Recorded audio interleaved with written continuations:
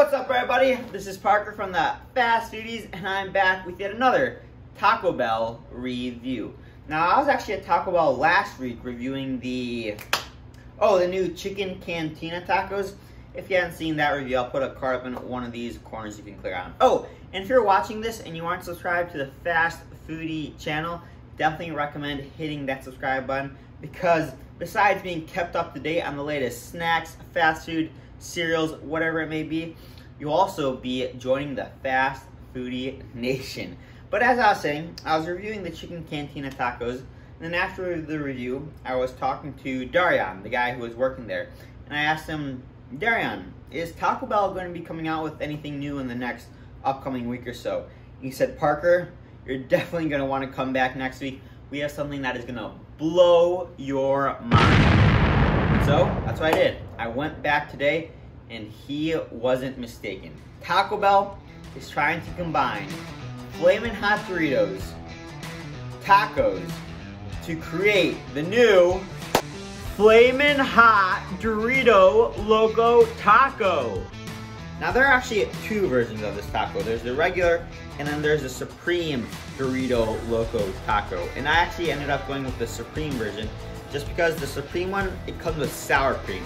And yeah, my stomach, I enjoy spicy food, but my stomach just doesn't enjoy spicy food too much. I actually get that from my dad. My dad always has issues after eating some spicy food. He always has to make a date with the toilet after eating some spicy food. So I'm really hoping that that sour cream helps dim down that spiciness, that heat. This nacho, this Dorito Loco Taco. But if it doesn't, I did come prepared. I do have some Pepto-Bismol on the ready, just in case things get a little too spicy. But enough of that. I think it's time we find out just how loco this taco is.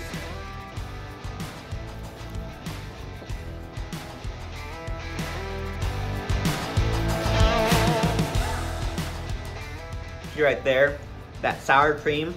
It also comes with cheese, but I do wish the cheese was a cheese sauce.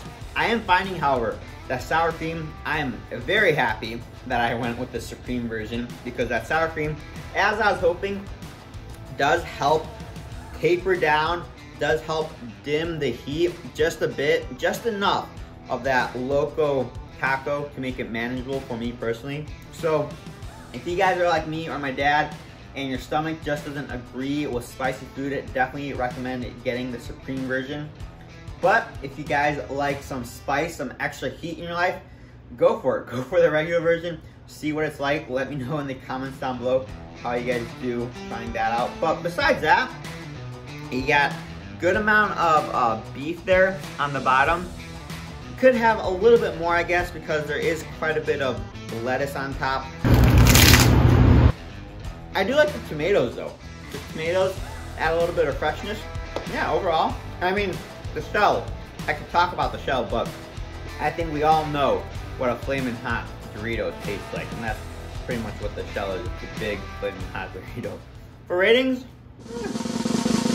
I'm gonna give this an 8 out of 10. I can't say for sure, but I'd probably give the regular version something closer to like a 6.5 or a 7, because I really am enjoying that sour cream. But hope you guys enjoyed this review. If you guys have tried this Dorito Loco Taco, let me know in the comments down below what you guys thought. And I'll see you guys in the next one. If you made it to the end of this video, then I'm sure that you want to become a fast foodie as well. So all you have to do is hit that subscribe button. And to see exclusive behind the scenes footage, then you can head on over to Instagram and follow the Fast Foodies at Fast Foodies Review.